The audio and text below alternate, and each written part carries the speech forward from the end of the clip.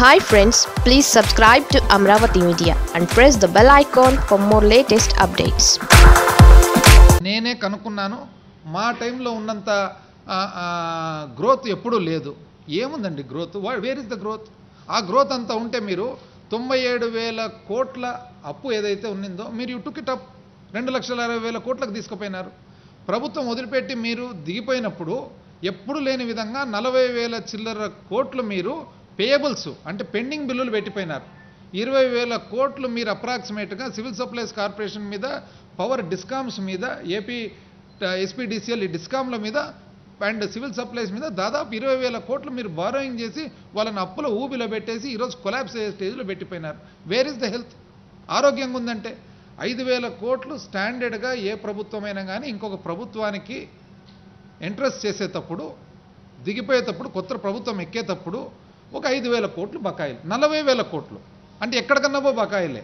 ఆసుపత్రికి పోతే sir pending బిల్లులు ఎన్ని రోజులు అంటే సంవత్సరం. ఏమిటికి బిల్లులు అంటే సూదికి బిల్లు, దూదికి బిల్లు, అన్నిటికీ పెండింగే. బయటికి పోతే ఆశా వర్కర్లు సార్ జీతాలు రాలే, ఎన్ని రోజులు అయిందమ్మా అంటే ఒక సంవత్సరం నుంచి రాలే. ఎక్కడైనా కానీ అవుట్ సోర్సింగ్ బాధ ఏమంటే సంవత్సరం అయింది రాలే. కంప్లీట్గా చిన్న చిన్న కాంట్రాక్టర్లు అందరూ పెండింగు. ఈరోజు చెప్తారు చాలా హెల్తీ పరిస్థితుల్లో చాలా ఆదాయాలు ఎక్కువ చేసి పెట్టిపోయినారంట. అంటే ఎవరు వినడంలే, ఎవరు ఫిగర్స్ చూడడంలే అని అనుకుంటుంటారు. ఇంకోటి ఒక రేటుకు టెండర్ చేసినారు, దాన్ని రకరకాలుగా మార్చినారు. 2014 నుంచి 2016-17 వరకు వివిధ రకాలుగా మార్చుకుంటూ వచ్చినారు. ఫస్ట్ పాత వాళ్ళతోనే కంటిన్యూ చేసినారు. పాత వాళ్ళ నుంచి మళ్ళా మధ్యలో మీకు ఎవరో వేరే నచ్చిన వాళ్లకు ఇంట్రెస్ట్ చేసినారు. మధ్యలో ఎస్క్రో అకౌంట్ని పెట్టినారు. పెట్టిన తర్వాత మళ్ళీ వాళ్ళు కూడా కాదని చెప్పి మళ్ళా కొత్త వాళ్ళని తెచ్చినారు. కొత్త వాళ్ళను రూల్స్కు విరుద్ధంగా మీరు ఇంట్రెస్ట్మెంట్ చేసినారు. ఇవన్నీ చేసిన తర్వాత ఇప్పుడు మీ బాధ ఏమి అంటే పాత రేటు కంటే మీరు ఇచ్చిన రేటు కంటే తక్కువ రేటుకు రివర్స్ టెండరింగ్లో జగన్మోహన్ రెడ్డి గారి ప్రభుత్వము సాధించింది. ఎట్లా సాధించగలుగుతారు? అదే కదా మీ బాధ. లేకుంటే మీరు ఇచ్చిన రేటు కంటే 700 చిల్లర కోట్లు తక్కువ వచ్చిందంటే మీరు దాని గురించి ఐదర్ సంతోషపడాలా లేదా కామెంట్ అన్నా చేయకూడదు. దాని గురించి మీరు కాళేశ్వరం కంటే తక్కువ రేటుకి ఎందుకు చేస్తున్నారు? మీకేం బాధ?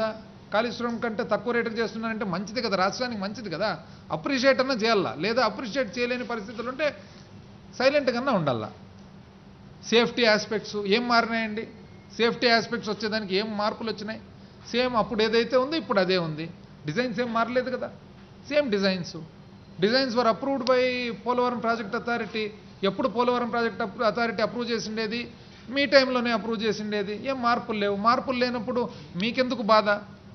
పోనీ ఆ ఏజెన్సీ ఎవరైతే ఇప్పుడు కొత్తగా రివర్స్ టెండరింగ్లో వాళ్ళు వర్క్ సాధించుకోగలిగినారో ఏజెన్సీ వాళ్ళు ఇంతకుముందు తక్కువ చేయనన్నారు, ఇప్పుడు మాత్రం ఎందుకు చేస్తున్నారు? అది మీకెందుకు? తక్కువ చేస్తున్నారా లేదా అనేది పాయింట్. మళ్ళీ ఇదే ఏజెన్సీ ఎవరైతే ఉన్నారో ఇప్పుడు చేసే ఏజెన్సీ వాళ్ళ ద్వారానే కదా మీరు పట్టిసీమ ప్రాజెక్ట్ టేకప్ చేసినారు. ప్రెస్టీజియస్ ప్రాజెక్ట్ అన్నారు. అసలు ఎక్కడ పోయినా కూడా నీళ్ళు వస్తూనే పసుపచ్చ పూలు జల్లినారు, పసుపచ్చ కలర్ జల్లినారు, పసుపచ్చ రంగులు వేసుకున్నారు. ఇదే ఏజెన్సీనే. మీరు ఎవరితో అయితే పట్టిసీమ చేయించినారో అదే ఏజెన్సీనే ఈరోజు పోలవరం రివర్స్ టెండరింగ్లో చేస్తుంది. అప్పుడు మాత్రం వాళ్ళని సత్కారాలు చేస్తే ఇదే ఏజెన్సీకి ఎప్పుడు లేని విధంగా మామూలుగా 5% దాటి ఇచ్చేదానికి లేదు ఎక్సెస్. మీరు స్పెషల్గా ఒక స్పెషల్ ఇన్ టైం కంప్లీట్ చేస్తే అని చెప్పి ఇంకొక 14% మళ్ళీ ఎక్స్ట్రా కూడా ఇస్తారు. ఈరోజు ఆ ఏజెన్సీ తక్కువగా చేస్తుందంటే మీకు బాధ. నేనే కనుక్కున్నాను మా టైంలో ఉన్నంత గ్రోత్ ఎప్పుడూ లేదు. ఏముందండి growth? Where is the growth? ఆ గ్రోత్ అంతా ఉంటే మీరు 97,000 కోట్ల అప్పు ఏదైతే ఉన్నిందో మీరు యు టుక్ ఇట్ అప్ 2,60,000 కోట్లకు తీసుకుపోయినారు. ప్రభుత్వం వదిలిపెట్టి మీరు దిగిపోయినప్పుడు ఎప్పుడు లేని విధంగా 40,000 చిల్లర కోట్లు మీరు పేయబుల్స్ అంటే పెండింగ్ బిల్లులు పెట్టిపోయినారు. 20,000 కోట్లు మీరు అప్రాక్సిమేట్గా సివిల్ సప్లైస్ కార్పొరేషన్ మీద, పవర్ డిస్కామ్స్ మీద, ఏపీ ఎస్పీడీసీఎల్ ఈ డిస్కామ్ల మీద అండ్ సివిల్ సప్లైస్ మీద దాదాపు 20,000 కోట్లు మీరు బారోయింగ్ చేసి వాళ్ళని అప్పుల ఊబిలో పెట్టేసి ఈరోజు కొలాప్స్ అయ్యే స్టేజ్లో పెట్టిపోయినారు. Where is the health?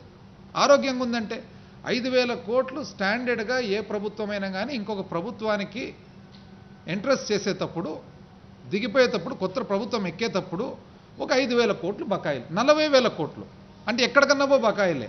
ఆసుపత్రికి పోతే సార్ పెండింగ్ బిల్లులు ఎన్ని రోజులు అంటే సంవత్సరం. ఏమిటికి బిల్లులు అంటే సూదికి బిల్లు, దూదికి బిల్లు, అన్నిటికీ పెండింగే. బయటికి పోతే ఆశా వర్కర్లు, సార్ జీతాలు రాలే, ఎన్ని రోజులు అయిందమ్మా అంటే 1 సంవత్సరం నుంచి రాలే. ఎక్కడైనా కానీ అవుట్ సోర్సింగ్ బాధ, ఏమంటే సంవత్సరం అయింది రాలే. కంప్లీట్గా చిన్న చిన్న కాంట్రాక్టర్లు అందరూ పెండింగు. ఈరోజు చెప్తారు చాలా హెల్తీ పరిస్థితుల్లో చాలా ఆదాయాలు ఎక్కువ చేసి పెట్టిపోయినారంట. అంటే ఎవరు వినడంలే, ఎవరు ఫిగర్స్ చూడడంలే అని అనుకుంటుంటారు. ఇంకోటి